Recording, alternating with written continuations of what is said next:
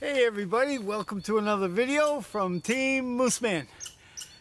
Exciting announcements. We've got two contests coming up.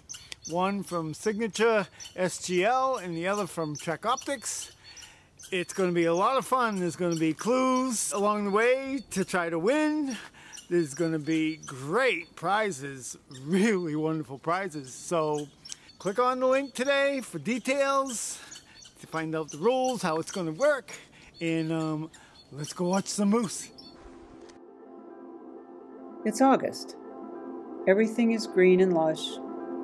It's beautiful here. Everything's blooming. The bulls are all in velvet. It's really quiet right now.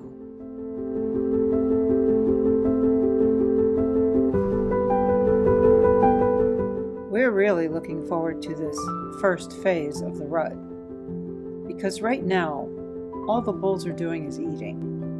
But what's going to happen soon is the velvet's going to come off. The bulls will then start to display their shiny new antlers they've been growing all year long, and they want to try them out. So that's when the sparring begins.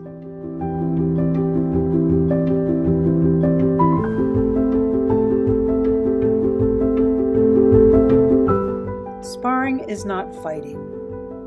Sparring is gentle practice for fighting.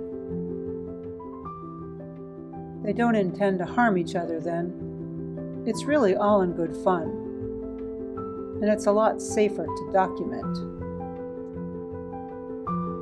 Of course, after the sparring, things really start to ratchet up.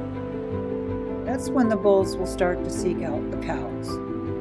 The grunting begins as soon as the velvet's off. Once more cows start showing up in the valleys, more bulls will too. We're still waiting for a lot of the key players at this point.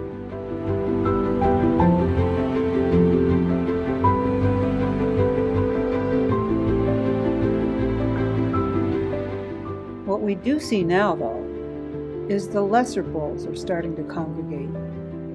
The 3- and 4-year-olds.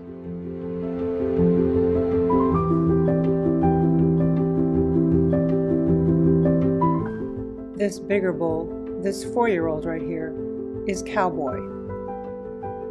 The one with the twin cowlicks on his forehead between his pedicles that got him his name last year. And here's a little food for thought.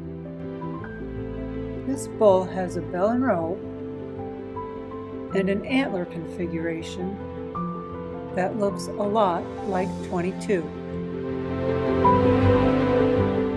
It's very possible that this bull Cowboy could be related in some way to 22, and also potentially to Flat Top.